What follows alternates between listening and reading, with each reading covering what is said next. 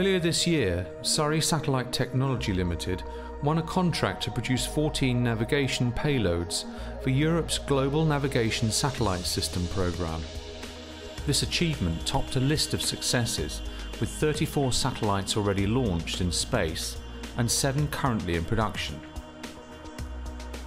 It has total export orders secured to date of over £490 million.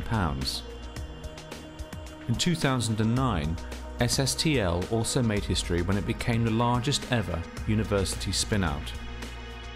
And space is one of the sectors where, despite the recession, we've seen key growth. And in a recent study put forward to the government, it's become clear actually just how important space is to the UK economy. SSTL, currently employing over 320 staff, have offices less than a mile from Surrey Space Labs, the university's Space Engineering Research Centre.